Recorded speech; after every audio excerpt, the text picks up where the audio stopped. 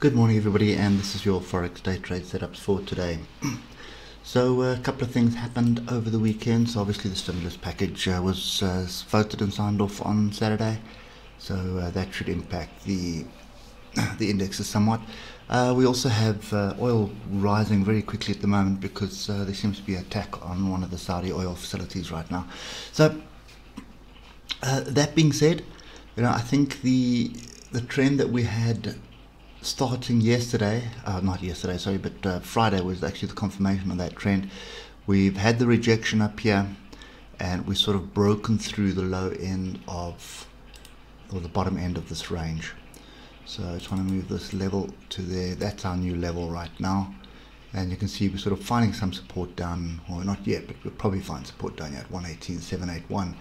So shorts is the favor of the day for Euro USD, and what we're looking for here is quite simply pullbacks for us to sell into. So Friday was a bit messy. You can see we had a good jobs number come out, then we had sort of the noise around the stimulus package, which is why so many tails here. There's not an area I want to be short. I would like to see a retest of 119.571. If we can get that kind of retest, that would be ideal. But the second part of that concern in my voice is the fact that that would break the trend line. So yeah, it's kind of 50-50 at the moment. I think maybe what you should be looking for in actual fact is wait for the break. We've got the break here of 119.053. Wait for the retest, wait for the open, see what happens. And if it does continue, then you're looking for a short on this break here. What I just want to do is, if you've managed to get in somewhere around here, that's a 340 point stop loss. So that's kind of worthwhile. Okay, so those are the two scenarios: break and retest down here 119.053, or a rejection of 119.571. Those are the two scenarios. If we look at USD Japanese yen, I don't like the look of this chart for any longs at the moment. The trend is up. We should be looking for long, but if you look at how we are moving away from the moving averages, this is going parabolic, and then you have a pin bar, a really nasty pin bar up here. Just want to put a level in here because a break below that validates bearish price action. So if we look at the hour, you can see there's the bottom of our pin bar. So any break below this level gives us sort of a confirmation of a double top, which would be that scenario over there. Let me just put that in. I don't see any levels in, but there is a little bit of structure there, so that's where we're going to aim for.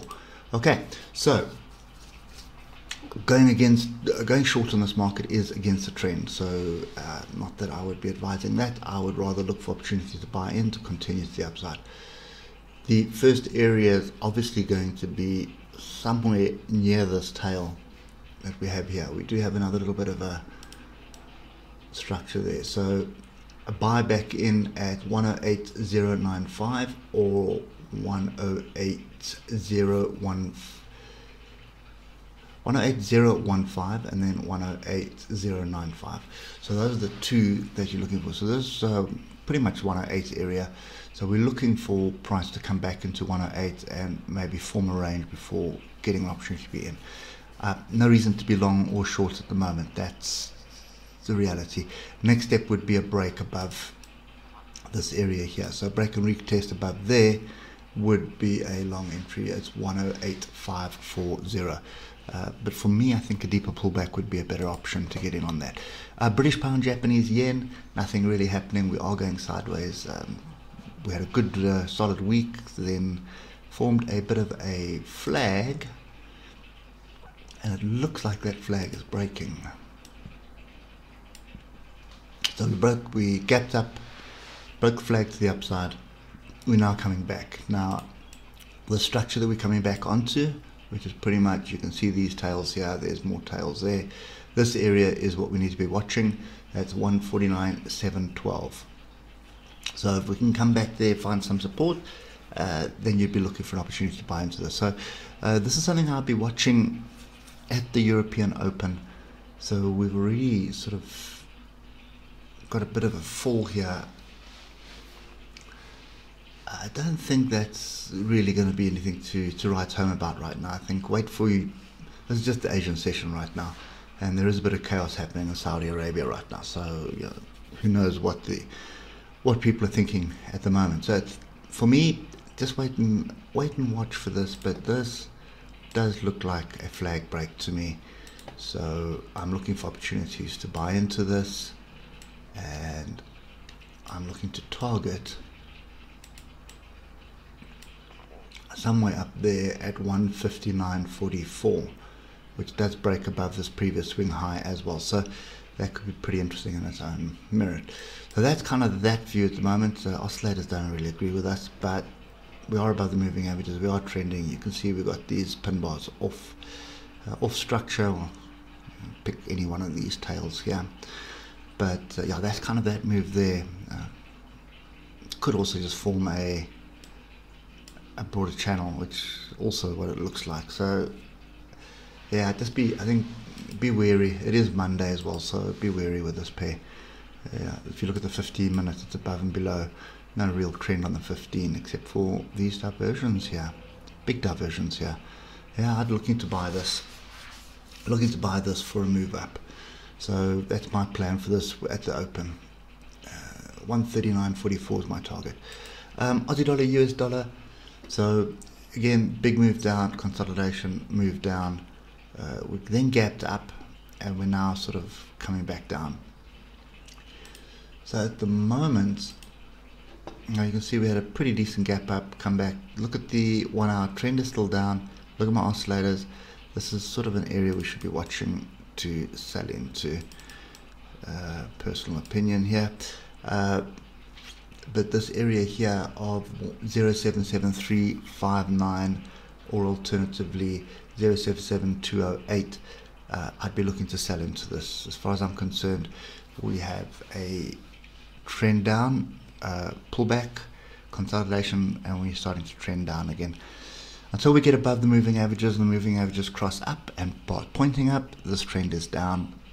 Trade with a trend. So looking for pullbacks onto structure. Could also go as high as this area here, which is 0.77521 or even 0.77681. So that is the probability. I mean, you can get up to there as well.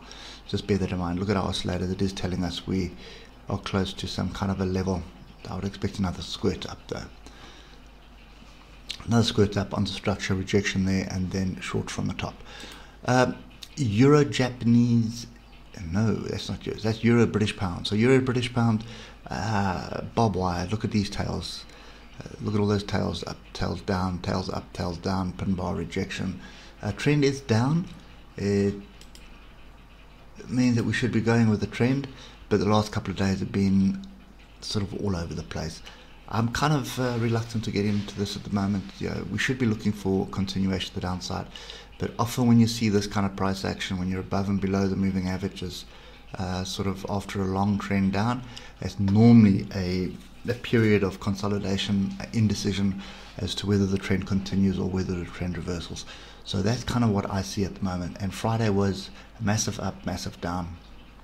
No reason to be looking for anything on here. So ultimately, if longs are going to come into play above 0.86520. Okay, so that's kind of that view at the moment. I don't think I want to be short, not with what I see at the moment, and definitely don't want to be long because you might as well just flip a coin here. British pound, New Zealand dollar. So we had a bit of a rocky start to the week, and then we sort of accelerated up and we closed above some structure, and the structure that I was talking about is 193.709 or 706. We've gapped down and we're sort of just hovering around the bottom here. It is Monday, typical price action for a Monday when there's nothing happening. And if you look at what's happened, we've gapped down onto structure 192.886. Look at my oscillators at the moment, grouped nicely. What is this? tell us? This tells us that we have a potential flag brewing.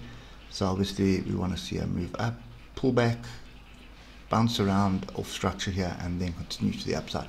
So this is going to be a pretty good 15-minute chart today, I think. You can see we're just kind of hovering here. We should get back, close this gap. Just watch these moving averages on the 15. Make sure we don't reject this area. We reject this area in after hours trading, yeah, don't worry too much about it. Wait for the market to open. But at this stage, I think this is looking like we're going to have a consolidation block here, and then it's going to be either a break below or a break above. That's pretty much what's going to dictate the order of the day. Break to the downside, you can see your structure here. Not much of a move. You're down to 192,640.